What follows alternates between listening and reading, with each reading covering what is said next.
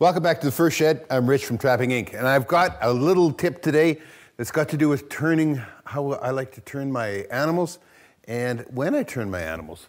Now, any of our lynx and our coyotes and long fur and all that all has to be turned. So it means we take and dry them flesh out to begin with, and then we turn them. Now, a lot of people wait till everything is dry. You can see this is still soft.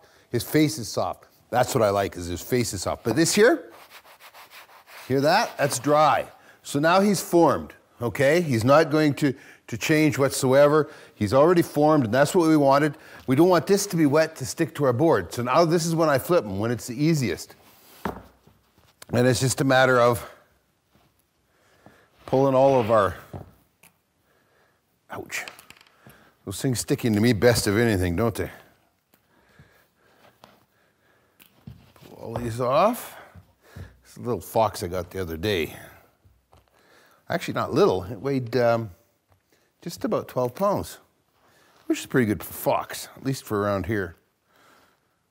You can see the skirt is still, his tail is still soft. The drying is not done by any means, but the forming is, okay? It's a distinction.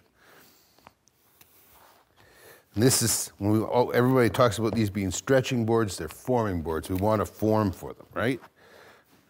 There. Okay.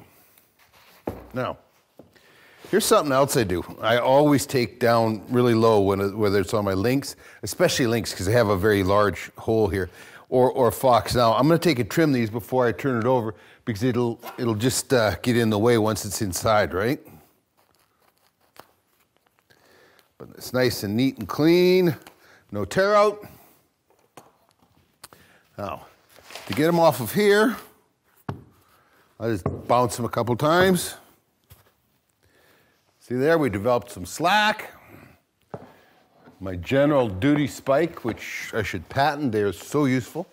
Give him a little tug, and off he comes, okay?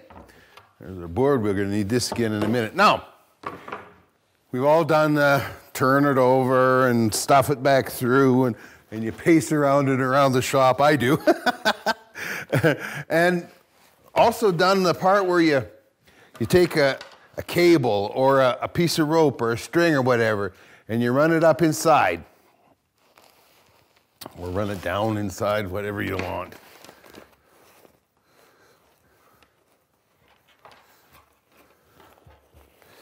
And you hook it to their nose using a nail or whatever, and then you take and pull it all the way through.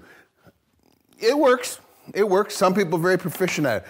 I always found myself, especially when it comes to the coyotes, the wolves, the lynx, the bigger animals, I always found myself grabbing a broom.